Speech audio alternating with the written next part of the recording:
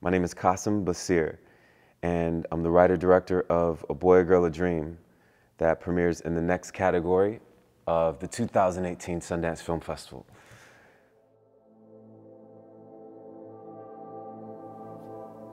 A Boy, a Girl, a Dream started as simply a love story. Two people who meet, boy meets girl, and they go on a journey throughout a night.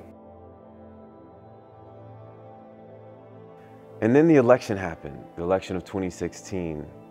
And it affected me so deeply because I noticed like this divide that began to happen in this country like I'd never seen before, right?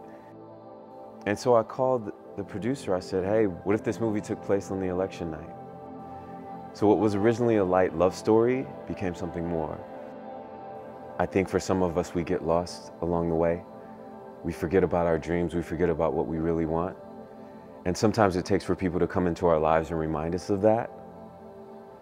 You can have people around you for 10 years that never tell you, never challenge you to become your better self, but then one night you meet someone who asks you a question and it might turn your whole life around, right? And so in this film, that's what these two do for each other. Fortunately, we have these brilliant actors, with the man portrayed by Omari Hardwick, the woman portrayed by Megan Good, who take us through this journey where they fall for each other, they discover things about each other, they challenge each other in a way that I think is really a story that says love wins in the face of hate and division and fear and all of these things that are being put out there right now. We had a great team. It was co-written by this new brilliant writer, Samantha Tanner. It was produced by this dope producer, Datari Turner and his production company. The DP was incredibly shot by Stephen Halloran.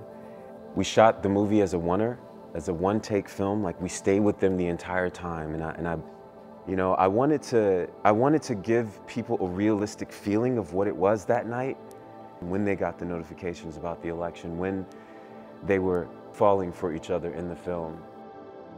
And it's not just about the election night, and it's not just a love story. We are definitely in the midst of a movement, and I believe in the power of art and music and film, and that's what this movie is saying, right? It's saying at times of great struggle, of like times that we're going through now. People that have something to say, this is the moment to do it, right? And if you have been sitting on a dream, or if you have been sitting on an idea, this film is meant to bring it out.